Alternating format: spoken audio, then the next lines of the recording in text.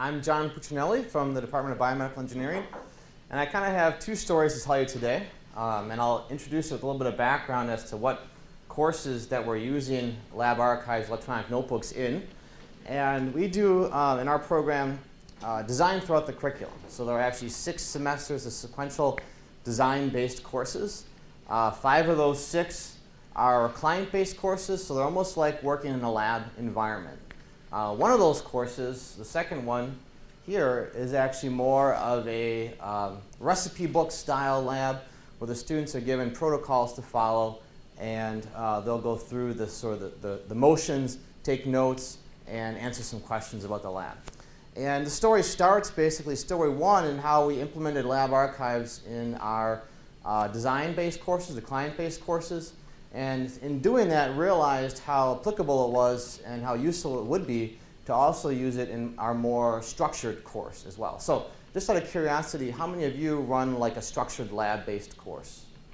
Okay, just a couple. How about design, open-ended kind of courses? Okay, one of you, so a couple. All right, so I think this is a really useful tool, not only for lab-based courses. I also use it for my daily life in sort of keeping notes for various seminars that I go to, etc. So I'll show you the tool and walk you through what we wanted, what we tried, and what happened. So basically the story starts in that story 1, we wanted a design notebook. And that's very similar to your traditional lab-based notebook. Many of you are taking notes right now and on pad of paper. Maybe some of you are typing notes. But in design and in research, you really want a permanent record. You want something that's going to hold up for patent protection and publication. And so we needed something that would legally do that for us. Okay?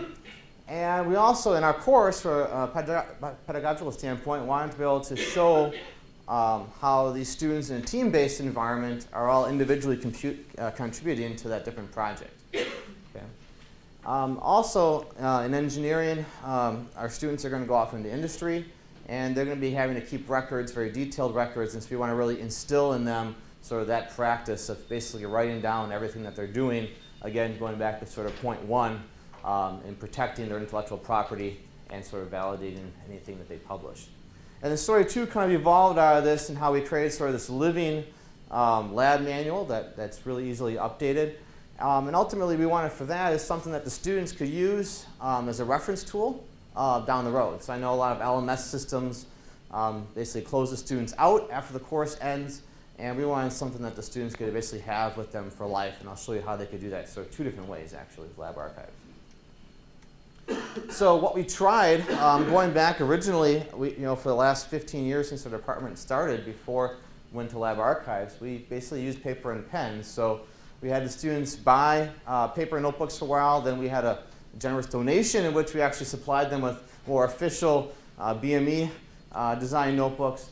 But ultimately, that's what I had on my desk twice a semester to grade for my 2 teams or 4 teams of students, depending upon the semester. And so the sheer physical space and weight that those notebooks I had to deal with every semester was sort of unbearable, because most of the time I would take them home and grade them at night.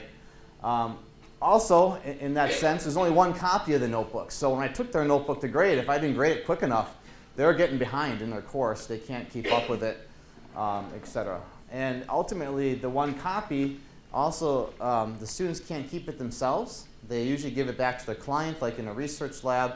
They would give it back to the PI, for example. And so then that notebook is gone. So if another team came along to work on that project, they may not have access to those notebooks. Okay? Also, depending upon the students, penmanship, formatting, spelling, I mean, sometimes they're impossible to read. So we really just needed something that could maybe help with these disadvantages, right? But of course, the good things about paper is it's always just in their backpack, unless we're grading them, okay? And it's really easy for them to just make sketches, do math calculations, draw chemical equations, et cetera, et cetera. So the other really cool thing about paper is that you just flip the page and it's the chronological order. Okay, so those are things we really liked about the paper. So we look for different things different alternatives to paper that would solve and bring some of the same advantages the paper had but also add some new added technology. Okay, so we look for lab notebooks that could do this, electronic notebooks. And there are hundreds of different options out there. And then something that you're familiar with, like Evernote or OneNote. Of course, Drive and Box offer similar functionality. And then there are a lot of highly specialized research notebooks out there. Campus piloted some here, and we reviewed a couple others. But ultimately, we wanted this electronic notebook to, one, maintain the positive features of paper, so access, intellectual property protection, so the students would always write in pen, and WARF always would appreciate the paper notebooks for that reason, right?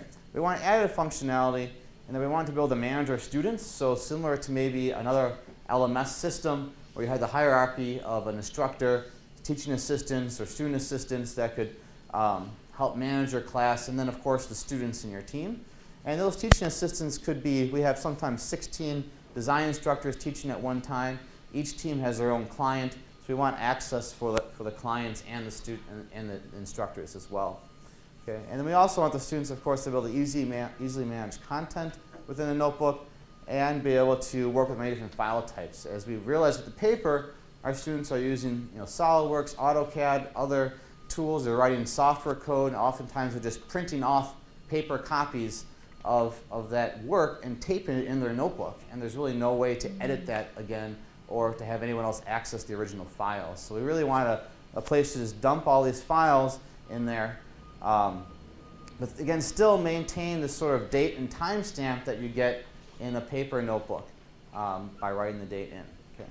The other thing is we want to have this notebook to be accessible to a wide range of audiences, whether it's special needs of some sort or even across different people.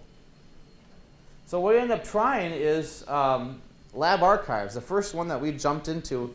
So I should maybe go back, and we did look at some of these other different options, and most of them didn't offer sort of that classroom functionality. Okay, in fact, many of their highly specialized research notebooks didn't have any kind of classroom functionality. Okay, and we looked at things like Box or Drive, but it often is hard to sort of navigate and see what the students are really doing in kind of a chronological feel, maybe what the students were doing individually if they're sharing a single Drive folder. It poses some challenges that way for grading purposes, and as well even for some intellectual property reasons. Okay. So we ended up trying this software called LabArchives before campus got on board with them. And what it really did is they sold us based upon their sort of classroom hierarchy structure. Okay, so what they have is you have a classroom edition of this notebook, and we'll get into the notebook in a second, but this is sort of what the instructor can look at. And you can create whatever sort of file structure or files you want within your notebook on the side. You can then create a course over here and select the notebook you want to use for that course. You can have sections in your course. You can have the students sign themselves up in the course by just sending them a URL, or you can add them manually by pasting in email addresses. Okay? Then you have teaching assistants, and then they even have an assignment feature built into this, and I'll tell you some of the caveats with that down the road. Okay? Well, what was really nice is over here we could have, this is one section, so we have showing just one section, and we do sections by teams. Okay? So there are only 4 students in a section, and we have like 50-some sections. But what we see here is just this one section, each of the different students in that section, okay, how many different activities they've had in their notebook, and then quick links to different things, such as sort of a more chronological feel of what they most recently did to what the oldest was, and then a direct link to their notebook. And then I'll show you this in real time as well. From the student's standpoint, what they see is sort of their folder structure. So again, it kind of has that Drive feel or your Windows Explorer feel of folders and files within the system. Then over here is what you're looking at when you click on any one of the files. And you have different options to add different kind of content to that particular file. You can add a rich text entry. You can add an Office document. You can add widgets that do all kinds of different things, like calculate molarity or create chemical inventories, whatever you might want to do in a chemistry type of lab. You can insert references directly from PubMed or any kind of attachment that you might want to have, any kind of file that you might want to add to your notebook. So For most of our stuff that we're doing with our students, we're having them do rich text entries to just keep track, just like they were typing notes in a Word document, for example. And we have them follow a very structured layout. So, oh, there you go. So I've made that bigger so you can see it. You can click on different things to add different documents. Okay. What was really nice is that we got to see who the author was of this content. So if they did share notebooks and someone else authored within theirs, we know who the author is right at the top, when it was created, or when it was last updated anyway. If they did make multiple updates, you can click on revisions, and you can actually go back and just kind of, again, like a Google Doc, you can go back and see what people had done in the past, and even revert to past revisions if you want to. And then we had our students follow a very set structure. So we created a template for them that they can quickly create a new entry from our template and use to fill in the stuff that we're asking for. Okay, so key features. One, it's really inexpensive for the students to use. There's no cost for us as instructors or a department. So it's a student-paid system. Campus is under negotiations for different price points. Right now, it's $750 per student per semester, and that's any number of courses, I believe. And then what's really nice for us is that I showed that for protecting intellectual property and patenting the publications, you had that time stamping and revisions. They're actually recognized by the different organizations for protecting intellectual property. Okay? And of course, it works with standard shortcuts, formatting features, so very much like a Microsoft Word document, even within the rich text entry. But you can also work with Word documents if you want. Google Docs you can actually use within it, PubMed integration, et cetera, et cetera. Also, we'll maybe a demo where you can play with. If you have your phone, you can use smartphone apps with it. So we'll show you an example. Last night, I took a picture from my phone, uploaded it directly into the notebook that you'll use in a matter of seconds. And the really neat thing about this is you actually can get one single document of the entire notebook when you're done. And so for us, for our students to have this sort of recipe book lab that we created for them, they can PDF it, have it forever. They can always go back into LabArchives as well. It also gives us a really easy way for us to scroll through the entire document.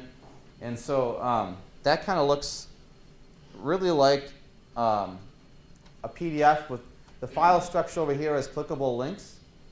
And then for our team, it makes a table, it makes a table of contents that looks really nice. You can click on a single entry, sort of see what the student has done, scroll through it quickly. So ultimately, we actually use this sometimes to give the students feedback or grading, but you can also grade them within the actual course as well. For our wet labs, we actually sometimes PDF the documents for them. Oops, this one. And print them. And what it comes off is a really nice document. So this is our more structured lab. We give them an introduction to the lab, our objectives, different things within the lab. They can go over here and look at pre-lab questions they have to answer, the lab protocol. So they kind of can go through this, and they can bring a printed copy with them if they want to, if they're worried about using their laptop and working with reagents or something like that. So a PDF is a really nice tool that maybe you can't quite get when you have a lot of different documents or different pages in other sources like Drive. Okay, and then you can also make your own widgets. So they have this widget tool you can design if you're like to program, or if you know someone that does, maybe would do it for you, I don't know. You can create these different widgets to do different things that you want to do. So they have a whole slew of widgets. You can play around with those today, see what they all have already, but you can customize them. And then sort of to wrap up the sort of lab-based story that I started telling at the beginning, we have this course that's this recipe book.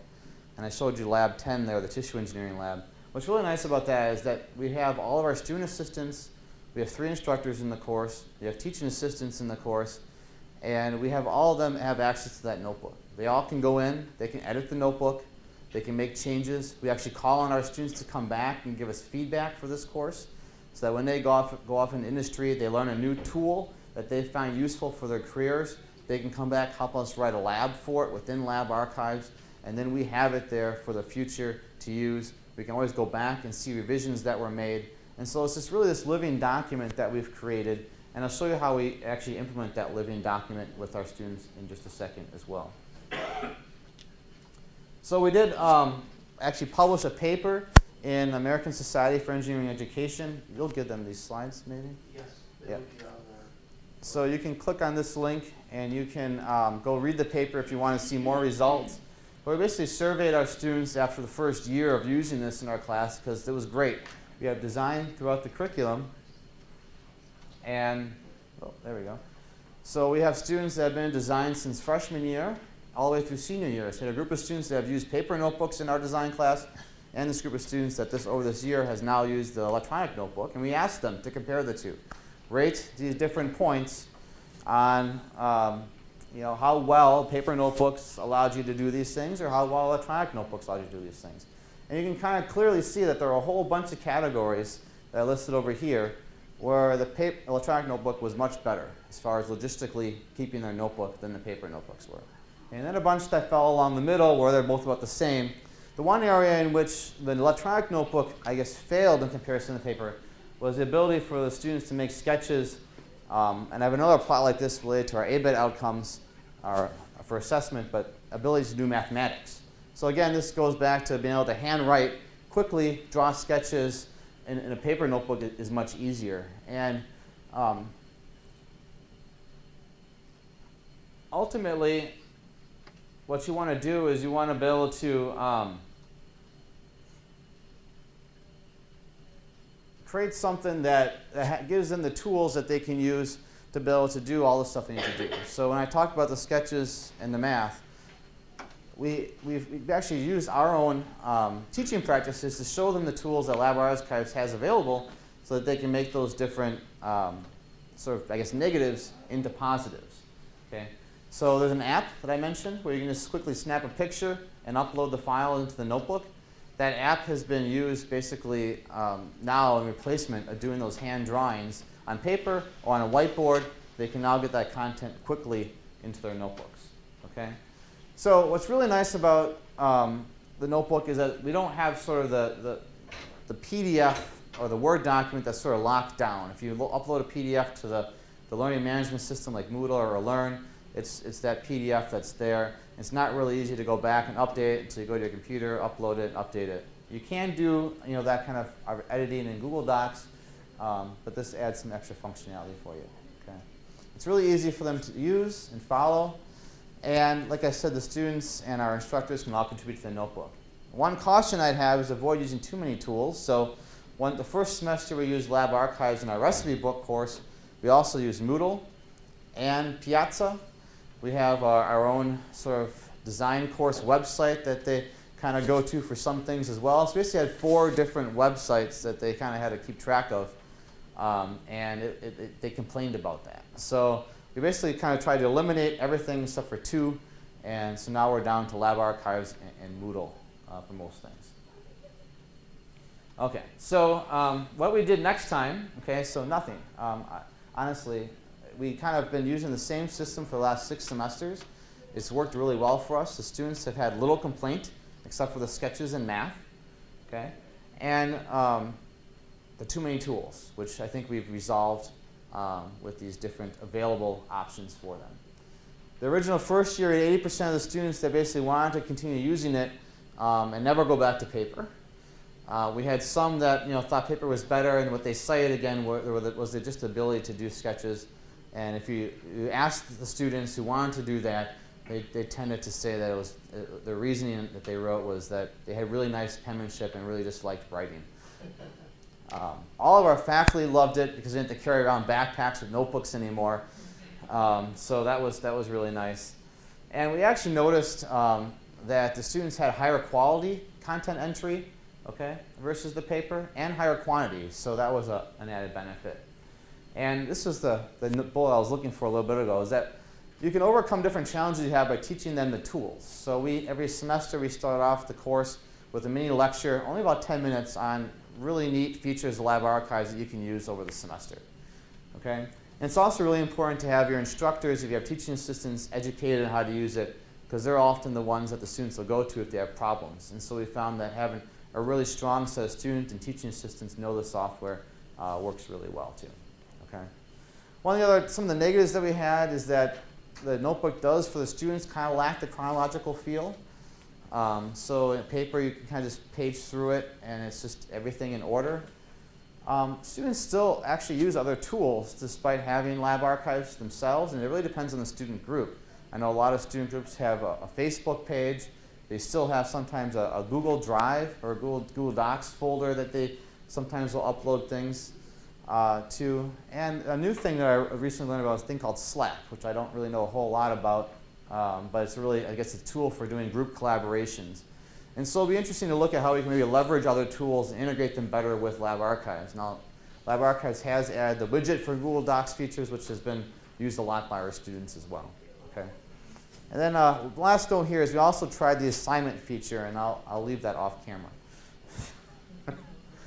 We had some challenges with the assignment feature in LabArchives logistically in the way it's run. I think things like Learn at UW and Moodle do that a lot better as far as self-grading, uploading, maybe just final documents of things. But for a living document, this works out really well where students are able to take notes in real time.